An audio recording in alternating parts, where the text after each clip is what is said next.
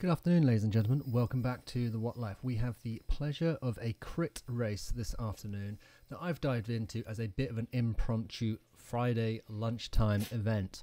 First things first, we have switched up to the metric system, so we're 24.5 kilometers with 100 meters of elevation. We're calling this Zwift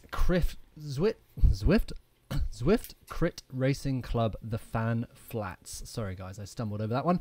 There's 27 riders or so taking part, and obviously the giveaway is in the name, but it is dead flat. But that only really came to my realization once we kind of got underway and really stuck into the event.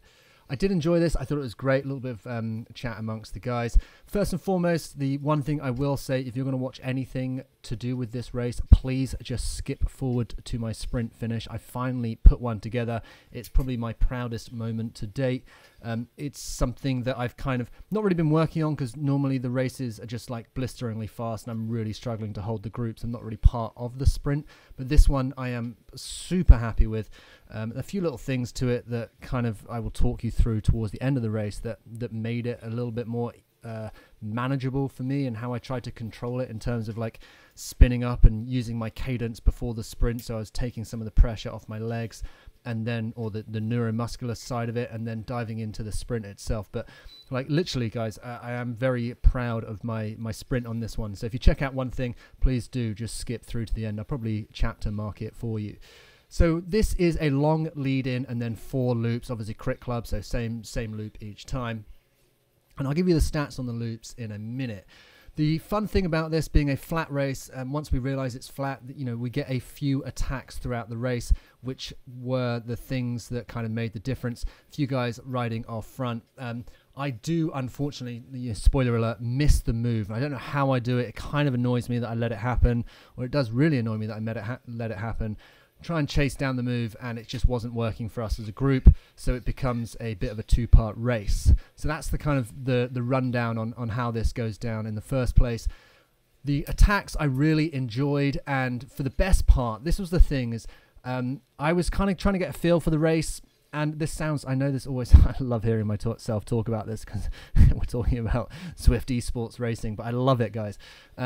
I was trying to get a feel for it, and what I mean by that is, like, how was the group responding to the attack? So as you can see now, a couple of guys up front, the rest of the group were coming through and kind of working to catch them. So that happened a few times. So this is kind of my mentality. I got caught in this kind of like, okay, well, I don't always need to be leading the bridge or leading the chase up to the attack. And ultimately, that's what catches me out, and I guess some of the other guys in the group out, is that some, a number of riders attack the group, and then as a group we don't close it down, or no one kind of takes it upon themselves to close it down, and then they just end up getting away. And by the time we realize that, and I try and message the group to see whether we can do anything about it, it's just too late, which was a bit of a shame. I think there's 2 power-ups for this race, and that's the feather and the ghost. Obviously, that's it. We have quite a funny chat with someone. It was a little bit cheeky of me. I do understand. I'd love to see your guys' thoughts on this. But on lap 4, when we come into the lap, I do throw it out to the group, asking who got a ghost for the final lap. Obviously, that being the I imagine the less useful power-up when it comes to the final sprint, unless you are a super strong rider. So I do throw it out to the group, and then I get a private message from someone who didn't want to show their hand to the group. I think it was Steve. But nonetheless, it was I thought that was quite funny that I threw it out to the group and someone private messages me just to not show their hand. Proper game of poker on the bike this week, which I thought was a class move, actually. That was well played. I wasn't trying to necessarily get people to tell, like, it wasn't a tactical move asking who got a ghost. It was more just, to find it funny that person was going to struggle a little bit more in the final sprint. So obviously, being a 4-loop race, you get a real good vibe for the finish line, and that was important for me. I've only just switched over to the metric system, so I do kind of struggle when it comes to 400 meters, 500 meters. I'm just getting my head around that. Normally I work on like quarter a mile, half a mile, that kind of thing. So it's when it came to the final lap and the sprint and the distances, I am still trying to do more. Guys, I'm doing this for you. I'm trying to figure out how the metric system relates to my cycling and my riding. But what you'll see, guys, is the tempo of the race in general is a tiny bit calmer. I come in and close this race out in a touch under 36 minutes at 35.54, holding 3.6 watts per kg average for the race, which I think I'm pretty happy with, like considering it's a reasonable distance event, and not a massive group, and it didn't feel super hard. And that's something we're definitely going to talk about, is the perceived effort and how my training has developed to get to the point where some of these races from a perceived effort point of view are feeling easier. So ultimately I'm able to maybe do more races, or try and find myself in a position where the strain effect and the consequence of these races is not quite so dramatic on my body, which has a consequence on my development, because obviously to improve you do need adaptation, and to get adaptation you basically need stimuli that promotes that. So the fact that these are feeling just that touch more manageable means that I'm getting less adaptation, less stimuli that's going to result in adaptation. So I'm trying to figure out what I do with my training to basically take that next step. I haven't been able to kind of hold a race or do anything that has kind of put me over that 4 watt per kg mark for like 20 minutes or something like that. And that's definitely the goal. Maybe like doing a run up the Alp and trying to hold 4 watts per kg for 20 minutes, or at least have that as a marker within that ride is super, like that's my basically next goal, and that's something that I'm trying to work towards and figure out how I do that with my training. But the one thing I'm noticing is that some of the Zwift races, even Zwift Racing League and some of the Zwift monthly races are becoming that little bit more manageable. I don't want to say easier, because obviously I'm still like nowhere near in terms of being competitive, but the bits where the race is a little bit calmer is now feeling incredibly I keep using that word, but it's a very manageable ride for me, and a manageable pace and a manageable heart rate, and that's very important. But then the knock-on effect of that is having less of a neuromuscular stimulation and like anaerobic stimulation. But the nice thing is it does mean I can do it more, and then that will kind of provide an aerobic stimulation, and I can improve basically my mitochondria, and then that's effectively leads on to that zone 2 stuff. So I am kind of skipping through the race a little bit, and you do see that a few guys are attacking, and myself as well, trying to like stay in the mix. And this is fundamentally where I make my mistake, because the guys at the front now that I am now moving with, I was like, okay, I realized that sometimes like I'm moving with these guys and then the group comes through and I'm trying to hold these guys, and the group would always come back through.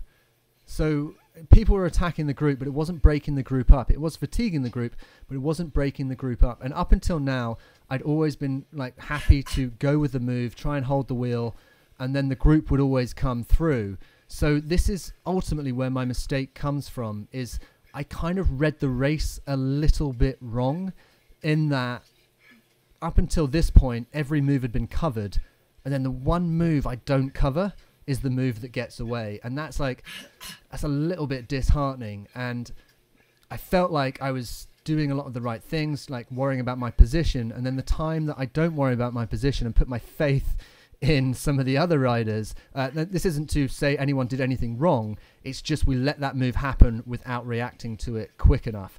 And we'll see that I think it's at the end of the 3rd lap. And part of it was like I didn't think that anyone would put a move in that was going to stick 2 whole laps out from the finish. I thought that was quite a brazen thing to do. I thought that with 2 laps to go, we'd be able to close down any move, especially if it wasn't like a big pack move. If there wasn't 6 or 7 riders up front.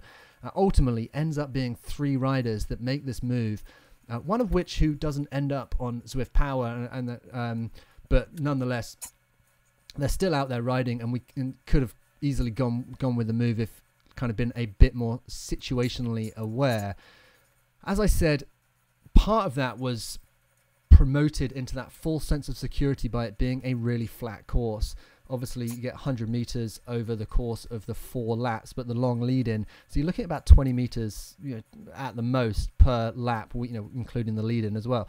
So we're getting to the point where positionally, like I was kind of just making these conscious decisions. I didn't need to chase down the first wheel, the second wheel, the third wheel, because I felt comfortable that as a group we'd always ride back in.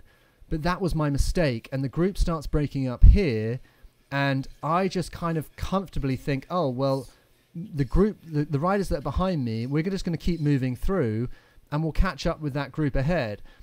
And ultimately this is kind of what leads to a bit of an uh-oh moment, because we catch up, or I certainly make an effort to kind of ride in and kind of get onto those front wheels again.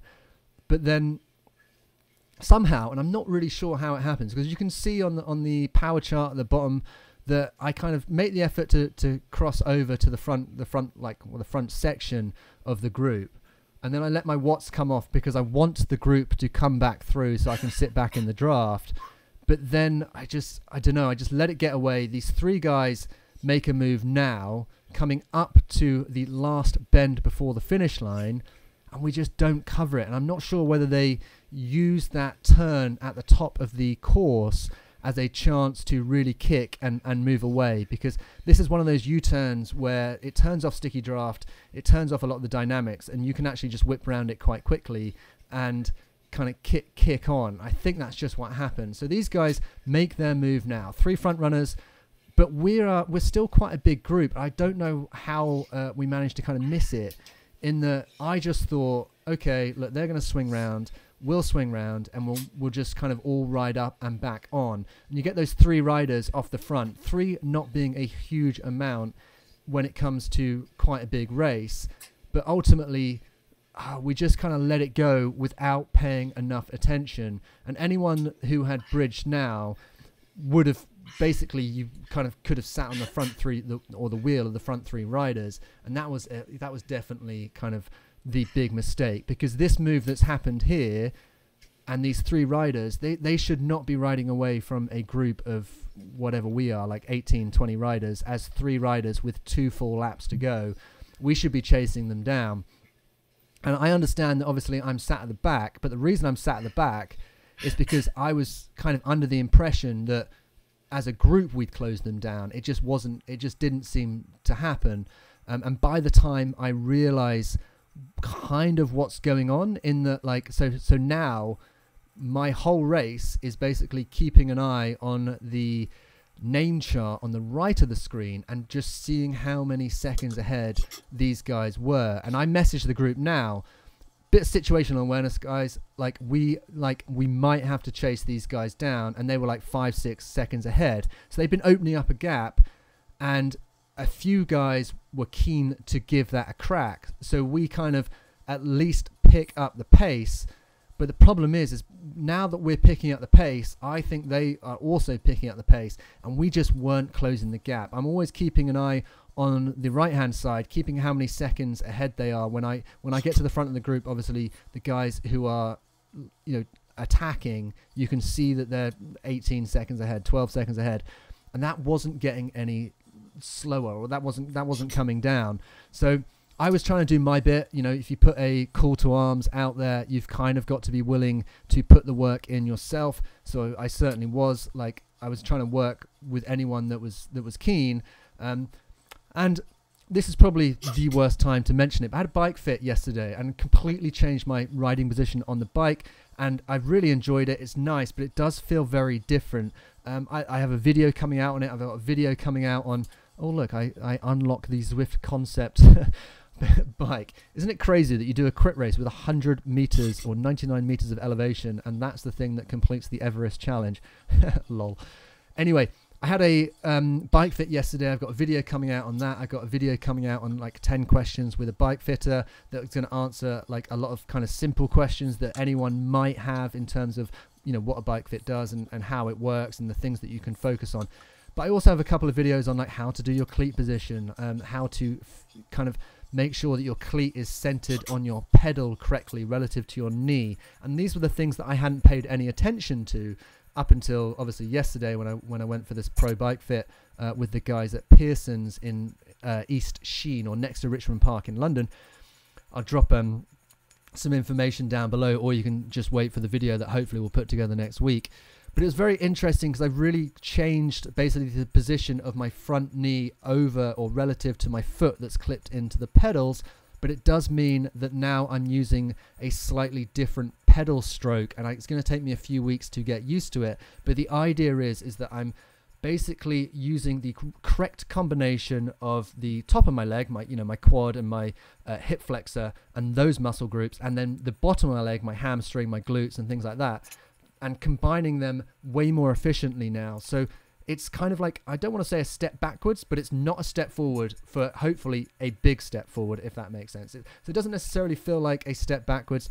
And just a side note from the race, this was when we were having a quick chat about who has a ghost and who has feather for the final lap. We had some private chats about when was going to be the appropriate time to use that feather, when was going to be the appropriate time to kind of use the ghost or the feather and then dive in to a sprint finish. But anyway, so I have a video on that, and cleat position, pedal position, that I think is going to be really interesting for anyone who doesn't really know anything about it. And obviously, guys, I knew nothing about it. I knew nothing about how to set up a cleat, and I imagine a lot of people have set up their own bikes. It comes in a big brown box. You make an Instagram video about it, and then you put it together. And that's basically what I had to do. I built my own bike. This was a little section in the race where there was a small incline, and I thought I would try and work a little bit harder, because I thought if I worked harder, I'd be able to try and tire a few legs when it came out to the sprint. Now, to chat about the sprint, because I'm so happy about it, and to round this video off, this race off, I was basically keeping an eye on my cadence. I was trying to keep my cadence really high, so take a lot of the pressure off the neuromuscular. So I wasn't trying to use too much. I was trying to rely on cadence and take some pressure off my neuromuscular, so it wasn't fatiguing my muscles. It was just aerobic, turning the pedals.